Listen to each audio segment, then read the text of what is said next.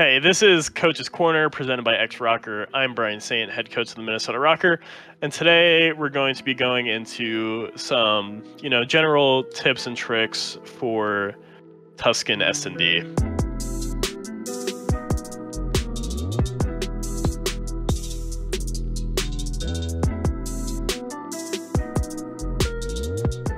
So TUSCAN S&D is also a S&D map in this game, which is very heavily favored toward one bomb site, and that one on this map is the A bomb site. What makes the A bomb site so good for the attacking team is the post plant positions, and B, just the fact that the attacking team kind of gets to this outside courtyard area before the defense. So we'll kind of start things from the offensive side here first. Offense, you're going to spawn, back here behind the well. A lot of the times on offense, you're trying to contest middle map, and you're trying to contest the outer lane over here. You can work a lot of snipe picks here as well, kind of catch someone peeking here late, or peeking behind that back little stone, since you'll beat them. You just got to be aware of the other team kind of throwing some stuns and nades back here, because that's the defense's best chance to kind of get some picks on you. Also with offense, you're going to get to mid-map a little bit faster than defensive teams, so you'll see a lot of teams on offense try and take that mid-map control first, because if you get mid, it should completely open up the A-bomb site for you.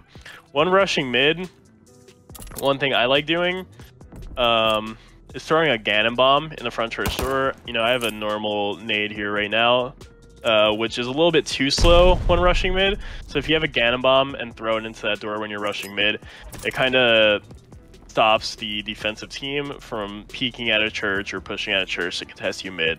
It should allow you to get relatively easy mid-map control to start the round. Once you get mid-map control and you get A long control, the plant should be all yours. I do not recommend going from this side of the arch to go for the plant, as you open yourself up to bottom church and both angles of top church can kind of give the defensive team an easy kill on you. So once you get control of the A long area, have a sniper and AR looking over you. If you're the bomb carrier, you kind of go, you creep up, you plant the bomb from here, and if your team has mid-map control, there's not really any way for the defensive side to get you, unless they kind of line up some nade spots, which I'll go into a little bit later when I'm talking about the defensive side. The best part about planting A on this map for the post plant is this building right here. This is kind of the big power spot on the map where if you get bombed down, it's almost unlosable more often than not, because you can peek the bomb through the small cracks in here, and you still have a lot of flexibility up here, just looking through the cracks, busting open the walls, busting open the window, and you have so many different ways you can kind of take that fight on bomb site where the diffuser can't really defend himself too much.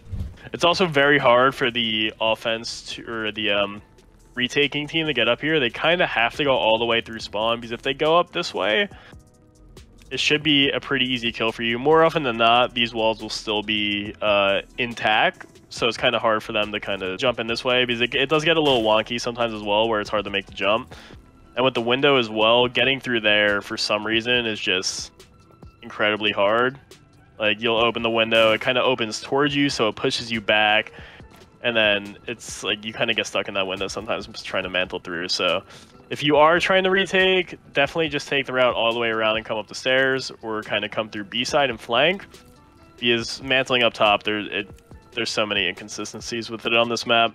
B on this map, it's more of a late round bomb site. Teams will kind of work for A control the entire time.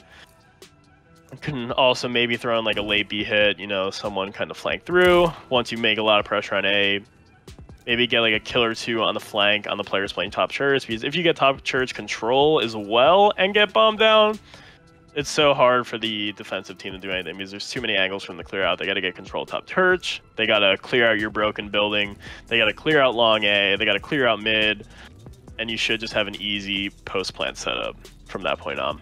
So as defenders on this map, the main things you want to be working for are mid-map control and kind of contesting the A lane a little bit, but not too much. Since the offensive team beats you back there, usually it's better to just play back here, kind of hold like an off angle, you know, hope the offensive team, while clearing out A, tries to push all the way through and maybe give you a free pick. If you know someone's getting on bomb though, there's a bunch of different ways to nade it from back here. You don't really even have to line it up too much. I kind of just go jump, throw a nade, pretty much freestyle it every time. It always like lands on the bomb here. Don't really have too many issues with it.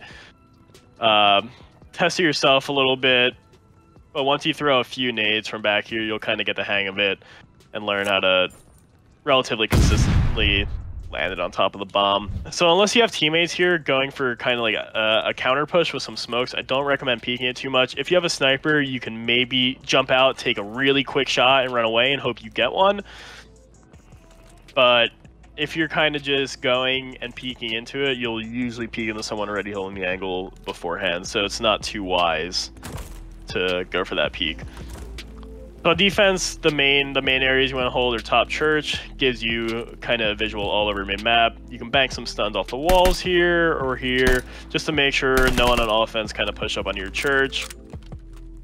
You're always going to pretty much want someone in the bottom church as well, watching the cross to A-bomb from the attacking side of the U area over here, and also give yourself the option to kind of jump out, challenge mid-alley, or push out and get mid-map control. With how A-heavy this map is on offense, it also really opens up a lot of possibilities to flank on this map. It's a bit long of a route from your spawn, but if you're contesting mid enough on this map, you can kind of open up the flank for one of your teammates to kind of push through here, push through the window, and either push all the way around, which does take quite a bit of time, or probably the better move to kind of pinch and get control of the other team's top broken. Because on defense, if you do get control of top broken here,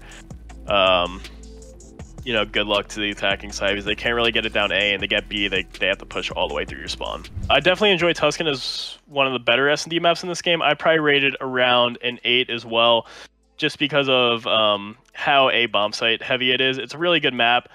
I think offense gets a little bit too much control of the map at times. I wish it was a bit more defense-oriented in that sense, but Tuscan, definitely one of the better maps in the game. I'll give it an 8 out of 10. Thank you for watching this episode of Coach's Corner. Once again, I'm Brian Saint. Feel free to like, comment, and subscribe, and I look forward to seeing you all in the next episode.